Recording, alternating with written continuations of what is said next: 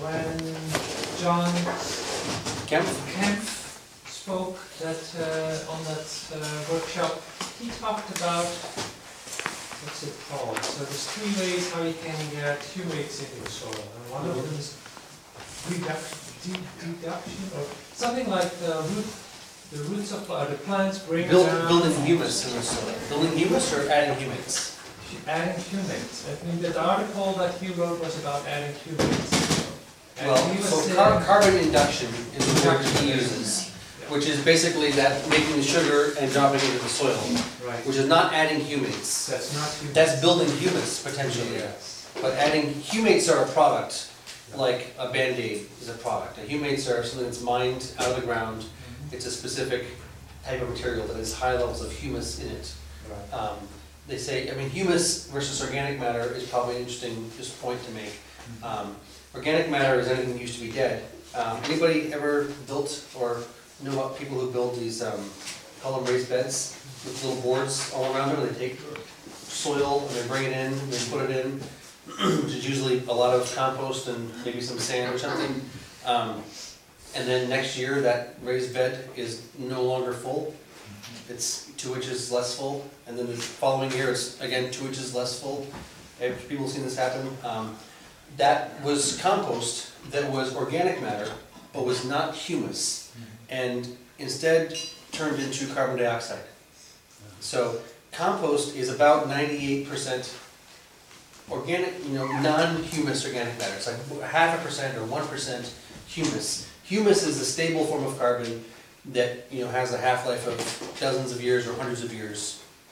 It's this, basically it's a byproduct of fungal digestion, as I understand it, which is very, very stable.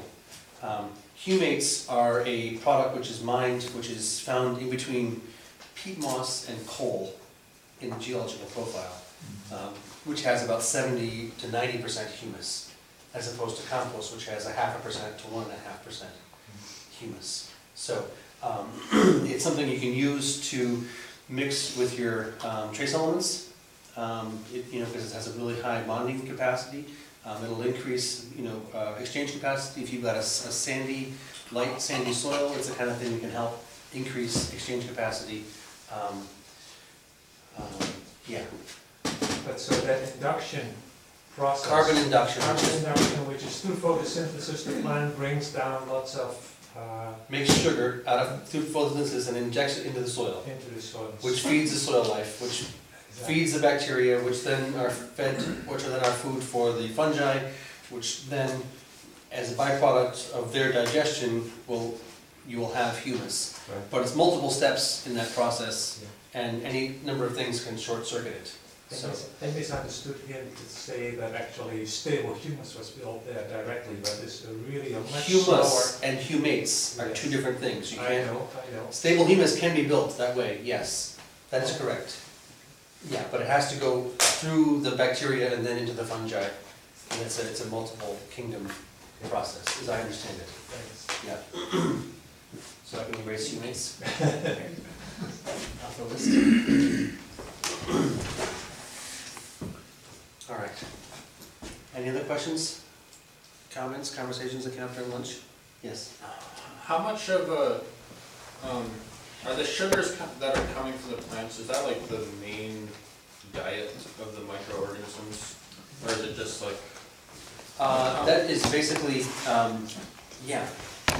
they will eat organic matter, dead plant material, but that is the foundational diet. So, I mean, they may be feeding the bacteria, which are then feeding the fungi, which are then feeding the nematodes, which are then feeding the... but it's basically, it is the primary food. It's where it starts. And it's not just sugar. They're called plant root exudates. So it'll be sugars with various amino acids attached to them to make them more appropriate for this set of species or that set of species. Right. Yeah. We're simplifying it by saying it's sugar. It's more than just sugar, but it is primarily sugar. Yeah. And you can tell basically how much that sugar plus everything else is being made in the plant in real time with the refractometer. This is something we'll talk about tomorrow. You can test the Brix reading of the plant, and that'll tell you, functionally how well this process is occurring. And this is when it's good for you to be prepared to be humble if you're not already, because we have our target levels and we have reality, and oftentimes they're very far apart. But you can identify the problem. You can say, look, this plant is not going through photosynthesis sufficiently well. You know, you can see it in May instead of waiting for July to see the disease show up. You can give you a big, big window. And if it's cloudy and rainy out, have you guys had a lot of clouds and rain this year, or just a lot of rain? I heard a lot of rain here. No? May, June, wasn't heavy rain, wasn't a lot of rain? I heard lots of vulgarities coming out of Vermont earlier this year. A lot of friends of mine were like, this is a horrible year, we're getting deluged, this is so... You've all forgotten already. But August was great! I think it was quite moderate here, except for a dry spell in the beginning of the year. Different parts of the, different areas had different issues. Yeah. I heard a lot of people complaining in May and June. I had pretty steady, good rain actually. Okay. Fine. Yeah. Anyway, in those periods when it is cloudy and rainy, this is, I think, was one of the, people know about lake blight now because it's been around for a few years. But the first year we got lake blight, it was one of those years when it was really cloudy and rainy in the spring. It was really cold and cloudy. If there's not much sunlight, then it's difficult for the plants to make much sugar, right? And if it's difficult for them to make much sugar, then they probably don't have a lot extra to share with the soil life. And if it's raining a lot, whatever is in the soil is probably being leached out. So for me, if I was to envision an animal, you know, undergoing a similar situation where all their nutrients are being leached out of their system, I would call that diarrhea. And I think that's basically something similar to what the plants experience when it's cloudy and rainy. Cold and cloudy and rainy is they're basically getting whatever nutrients are available are, you know, are being leached through the system. And they've got, I mean, basically it's like a bad case of Giardia or something like that, which kills hundreds of thousands of people a year, but which can be cured for 10 cents. Right? People know about this? Somebody, I'm not sure if somebody won a Nobel Prize for it. Char What's that? charcoal for? A little electrolyte pack. Oh. A little packet of sugar and salt added to water Wow. is all you need to maintain your electrolytes, so your body can, you know, get over the bad case of diarrhea, which is basically all it's doing is just draining all the energy out of your system. So a lot of people, you know, kids in Africa die from diarrhea, which can be cured basically with electrolytes, which can be cured for your plants basically with electrolytes. If there's not enough sugar being manufactured in the leaf, or it's being leached out of the soil, then all you have to do to address the deficiency of sugar is add sugar. Wait a minute, it's not that easy. It's that easy. Add a little bit of salt, a little bit of salt, a little bit of salt water. You get a pound of Himalayan sea salt, stick it in a 5-gallon bucket with water, solubilize it, and put it through your irrigation line. Right, with a gallon of molasses per acre. And you can prevent this underlying deficiency symptom from going into place. Basically, then you have basically the plant starving to death. Yeah. When that is happening, when it's raining and cloudy, Yeah. are the bacteria, fungi, things sucking on the roots, and that's what makes it go down? Makes the nutrients go out of the plant? Is there an action that happens below soil level that draws? When it's cloudy, there's not as much sunlight, so the plant can't make much sugar, so it doesn't have much extra to share in the first place. Agreed. Whatever's in the soil is being leached out by all the rain. A lot of what is in the soil, anything that's soluble at all, is oftentimes being drained out through the subsoil. But is it being sucked down, like for instance the osmosis that makes sap go up? Does it, do the bacteria suck That's a it good down? question. I don't think so. Okay. I don't know. Yep, great. I think they just don't make enough. Yeah, Which means that the populations can't expand and Yeah. the roots can't build, and got it. you go through that period of from being 6 years old to being 10 years old Yeah. and being starved. Yeah. And that's going to have a significant impact on your adult body if you're going to hit puberty at age 12 and get knocked up, which is functionally what happens to your tomatoes. In July when they're 2 feet tall, is they have their first flowers, and their flowers get pollinated, and then they set fruit, and they are nowhere near to having an adult body, and they're pregnant. So imagine being pregnant at 12 or 13 after being malnourished, and you're going to be in rough shape because your body will prioritize the baby over you and suck the minerals out of your bones, and if your bones are weak and small anyways, having a baby is going to basically suck your life force out, and you're going to be weak and susceptible to infestation when it shows up. So if you understand how it works with animals, if you understand how it works with humans, for me the metaphor is not just a metaphor, it's actually very close, very similar. The basic biological life cycles, germination is birth, transplanting into the garden is kindergarten, first flower is puberty. You can see these things. If you understand the life cycle, you can see where the plant's at in its life cycle, and you can be more proactive. So what would you do to help the tomato plant, to help the young mother? I like to feed her well. I like her to be given as good food as possible. So I grew up on the tomato farm, and we would always clip away the first truss. So the plant would be much bigger before it would start carrying, before you allow it to start. Sure. carrying. Oh well, yeah. Well, if it's setting fruit when it's too small, I pick them right off. Absolutely. Yeah. But in general, I try to keep my plants well fed. So, but I do oftentimes not pick off those first couple fruit. Absolutely. So by well fed, are you talking about the electrolyte mixture or other? That was just a crisis management Okay. conversation. I'm not sure how I got even on that tangent. Tomorrow's agenda is primarily about in-season monitoring and management, so we're going to be talking about that in depth. All right. Well, I'm going to go through a few of these things on the board because I don't want to have them all to deal with at 4 o'clock this afternoon. Bacterial and fungal ratios is a good topic just for a broad structural perspective. This comes from the work of Elaine Ingham, whom some people here I'm sure have heard of. Bacterial fungal continuum. This is 1-to-1. This is the biomass in the soil. How much bacteria, how much fungi. Here it's the evenly balanced, 1-to-1. Here it is 1 to 1,000,000.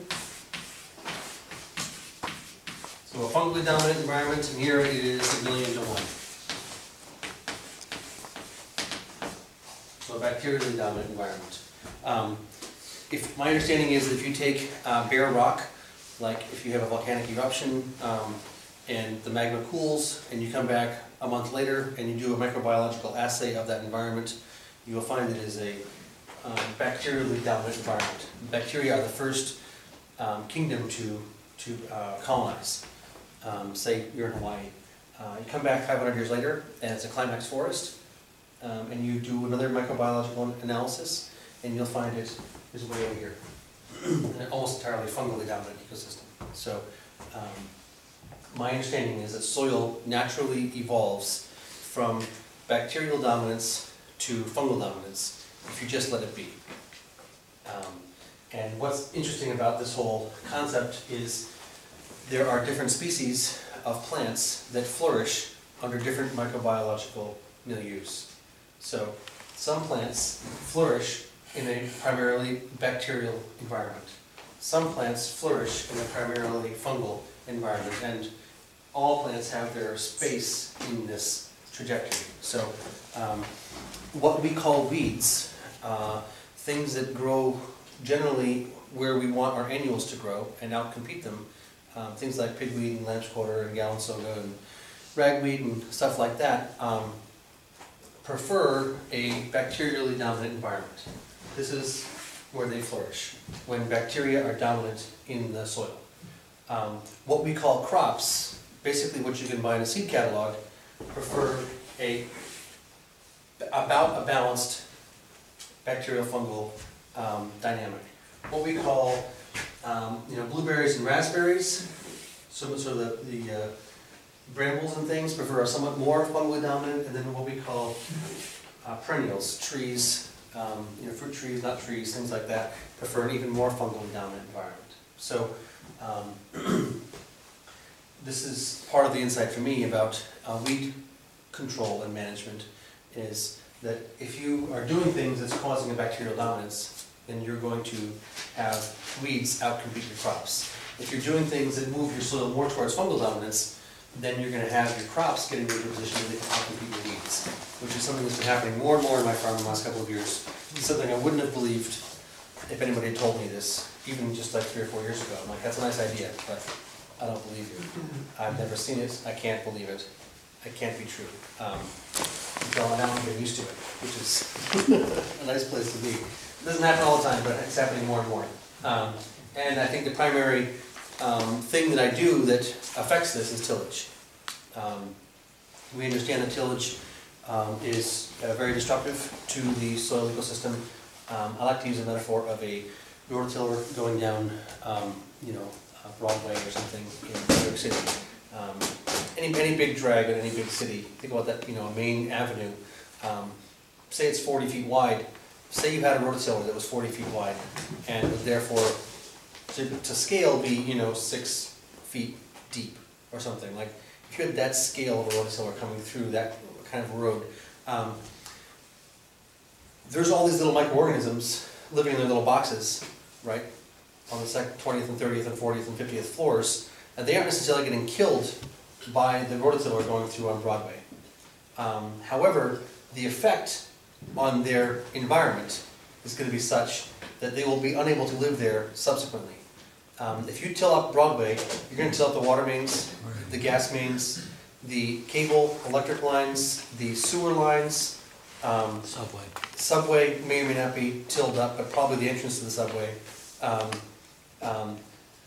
They're not going to be able to be fed, to be watered, to stay warm, and so there's going to be a mass population crash in that environment. How it would happen is an open question, but conceptually, when you till the soil, when you shred that ecosystem, all those little airways and waterways and foodways and everything else, through tillage, you functionally cause mass die-off.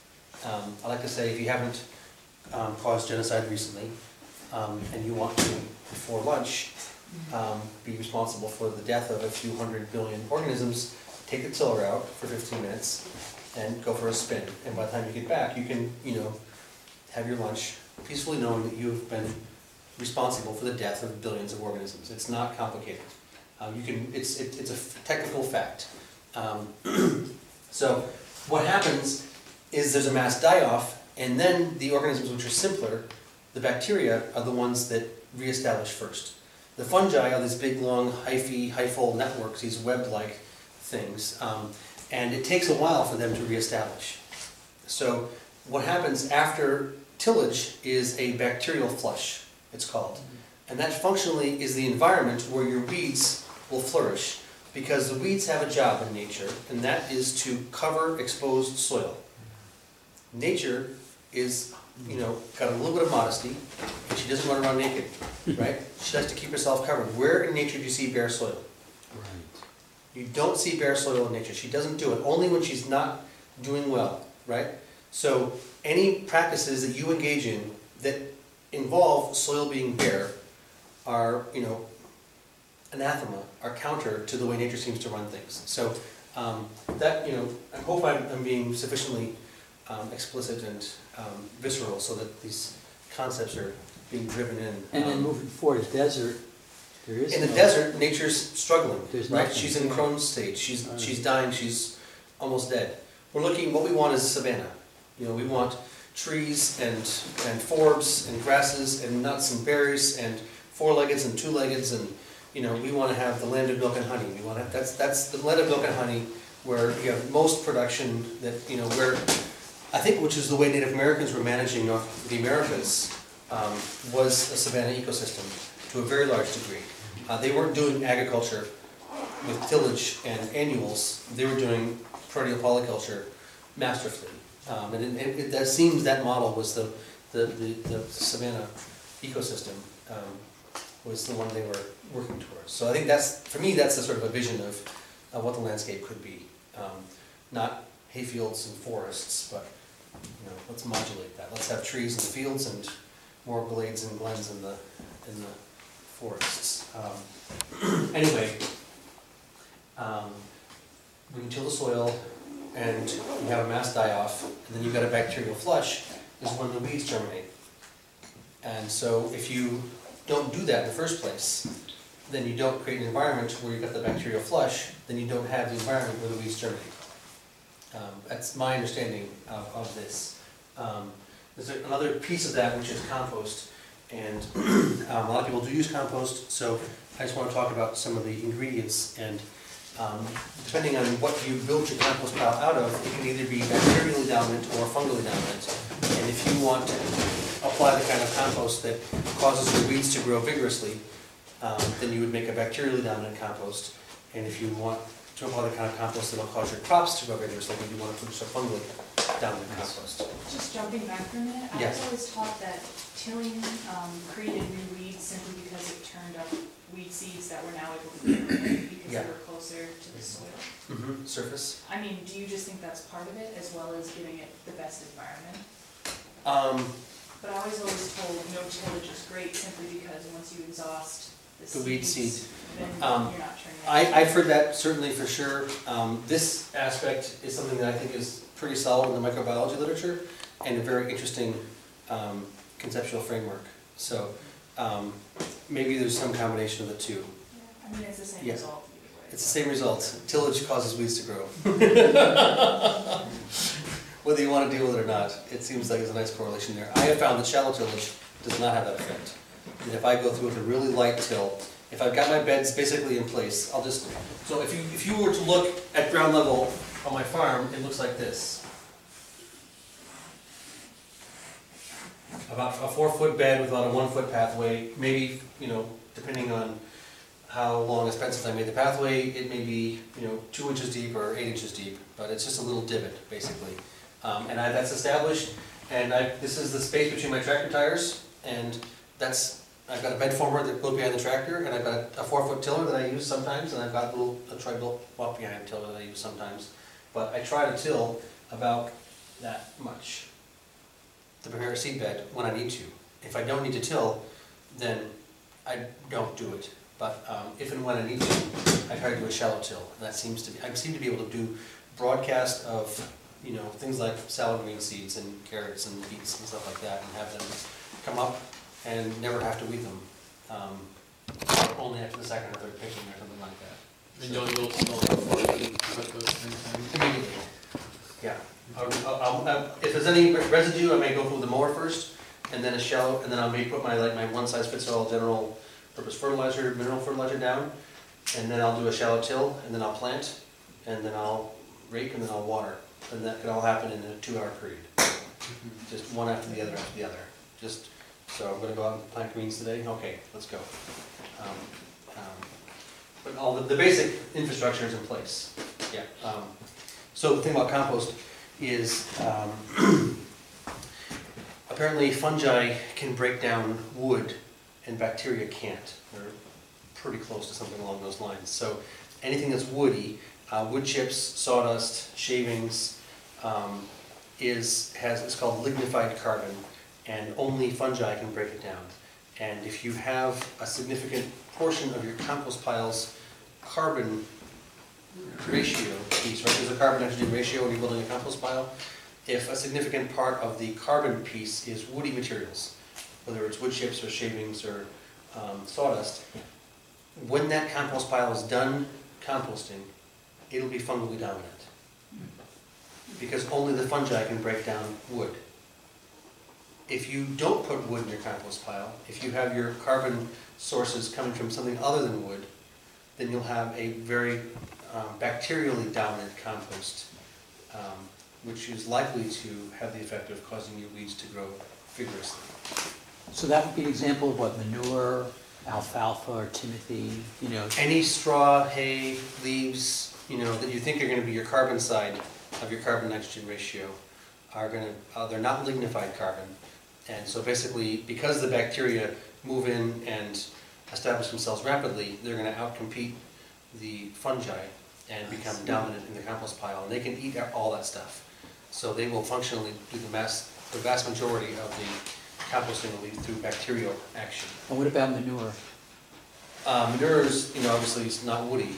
But I mean, That would be the nitrogen side generally, And that breaks down mostly, and that'll also feed the bacteria. that's what I thought. If you don't have wood of some sort of wood, and leaves are not wood, if you don't have some sort of wood in your compost pile, you should expect your compost when it's done, composting to be bacterially dominant, which is likely to have the effect of causing weeds to grow more vigorously than crops. It's a bacterial inoculant. Anyway, that's my understanding. It comes from a woman named Elaine Ingham. If no one's heard of Elaine Ingham, she's well worth looking up. She's been on the cutting edge of microbiology in agriculture for 30 years. One of the first PhDs to say that all germs aren't bad. Say, actually, maybe some of these bacteria and the fungi in the soil are friends with the plant, not enemies. Maybe we don't have to use fungicides all the time. And she's been, on the cutting edge and getting a lot of flack for decades, but has done a lot of good research. That's the bacterial fungal thing I wanted to say. Rotations, I know that people are probably pretty confident that rotations is the right thing to do. I'd like to just sort of walk through the logic of rotations for a second. I certainly was brought up on a farm where we kept close track of which beds were what, and always had a 3-year plan mapped out and where was going what and who and things like that. I also had experience growing up that we could plant the potatoes on one side of the road one year and on the other side of the road the next year, and about 2 days after the potatoes came up, all the potato beetles would all be on those potatoes. Anybody ever had that experience? And flea beetles will always find the brassicas and the cucumbers and summer squash and zucchini and winter squash always get taken out by powdery mildew. Rotate all you want. Anybody else have this experience? I'm getting a couple of nods. No one wants to really raise their hand. Yes, yes, yes. Me too. Yeah. So there's one data point, which is that we've been properly rotating for a long time, and still the pests and diseases seem to be successfully taking out the plants. So maybe a different tact is appropriate. My understanding of rotations is that the logic behind it is you don't want to wear out the soil from one crop. You don't want one crop to pull too much out of the soil. And if are any pathogens in the soil, you want to break the cycle. So you don't want the plants to get that disease next year. So the first point I would say is, if you do a good job building your soil, you shouldn't be worried about any crop wearing it out. Generally, the concern is about heavy feeders, quote unquote, like brassicas. Broccoli is a heavy feeder. You have to follow it with a light feeder. Well, I don't have nitrogen on my farm. Period. Full stop. I don't believe in nitrogen. I think that 2/3 of the atmosphere is nitrogen, and any self-respecting farmer should be able to harvest plenty of nitrogen out of the air. So that's, we can talk about that one in more detail if you want. But my experience has been that if you create an environment where the plants are healthy, and the concept here is that if they are creating a gut flora that is appropriate for them, like if you've got broccoli creating a gut flora in the soil for brassicas, then it wouldn't actually make a lot of sense to put onions in there next year, because you're basically inoculating rabbits with the gut flora of a duck, right? Like, it would be better to inoculate rabbits with the gut flora of a rabbit. It would be better to put broccoli in the soil that already had all these species that are symbionts for broccoli in the soil. So, if that makes sense to anybody, I'd like to put it forth as a thought experiment. Maybe even something you can actually experiment with. And you have had success doing that. I successfully do not map anything or bother to remember where anything went, and I'm sure I violate the rotation regulations on a regular basis. Yes, I will grow, yes, absolutely. And my disease pressure and pest pressure is not non-existent, but it's absolutely dramatically less than it has been in my experience as a farmer. So, if you're certified organic, I'm not sure if anybody here is certified, you do have to follow rotation regulations, I'm pretty sure. But for those who are not, I would just lay that out there as something to cogitate on and see what you think.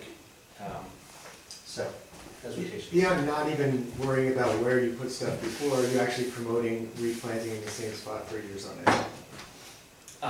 Do I Cultivate that put my environment? tomatoes back in the same spot year after year? Yes. I think it might actually be a good idea. So the